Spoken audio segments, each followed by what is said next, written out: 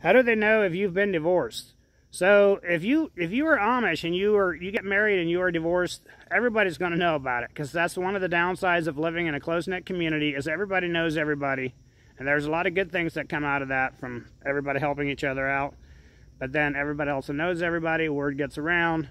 If you got divorced in the Amish, everybody would know. You wouldn't be able to get remarried. Now, on the other hand, if you're asking if an English person were to join the Amish and had been divorced but would lie about it, I just don't think it would be a good idea to join the Amish on a lie. You know, if you got found out, you'd probably get kicked out.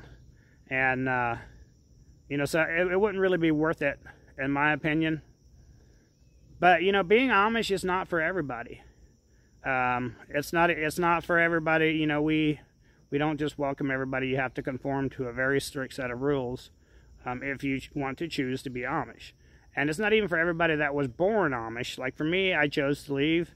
A couple of my cousins have chosen to leave as well. None of my siblings, but quite a few people that I know that have chosen to leave. Some of them have gone back. Some have stayed, you know, stayed out here.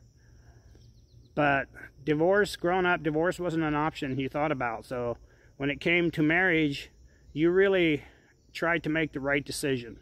You took your time and you got to know a person and made sure that you liked, you know, who they were before you got married to them, because it was a really, really serious thing. So it's just one of those things, like, it's all about choices. You know, if you choose to marry somebody in the Amish, that's your one marriage. You know what I mean? Now, if you're widowed, it would be a different story, obviously, if God were to choose to take one of the partners away.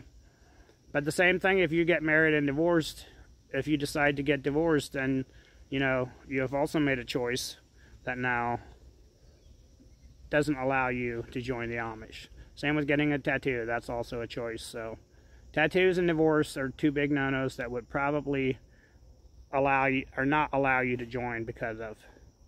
I hope that helps. God bless.